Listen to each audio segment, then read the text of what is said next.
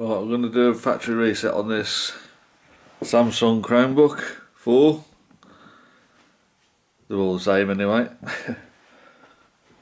I plugged it in and it's obviously charging at the minute.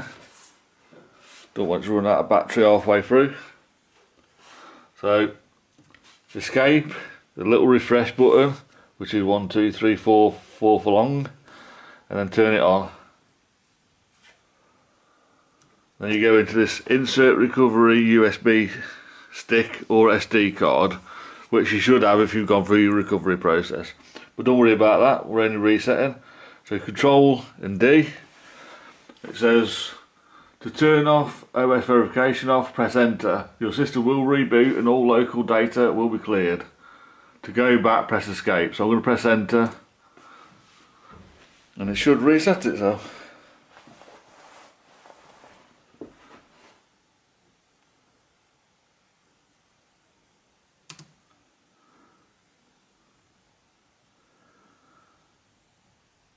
Your system will be reboot and all local data will be cleared. So I'll press space and then enter.